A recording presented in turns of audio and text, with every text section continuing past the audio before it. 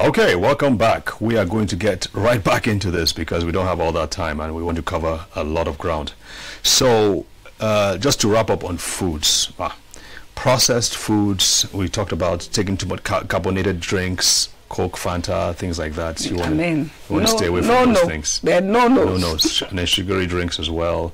Alcohol, maybe not. But that's a killer. That's a killer, okay.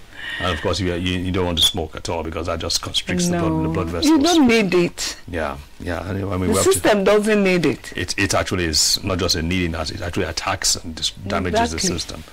So we want to stay away from, remember, carbonated drinks, processed foods. You want to reduce your fried foods as much as you possibly can. Of course, alcohol and smoking. Yeah, I know it's tough, especially if you're a teenager and you're wanting to bubble and hang out with the guys and all that. You got to watch out for that. Take a lot of water. Take a lot of fruits and vegetables, especially things like carrots, cucumber.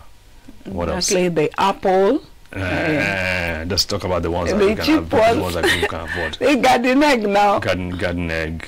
Avocado, pear. Mangoes, if mangoes are available. Mango, coconut. Coconuts. Okay, coconuts are just what you get in your environment. Okay. So it's going to take some discipline actually to go out of the way and get these things, but your body will enjoy it. You'll be the better for it, and you're going to live a lot longer with as pain-free as possible. And hey, listen, it's not a fair world. If you're born with sickle cell disease, it's tough.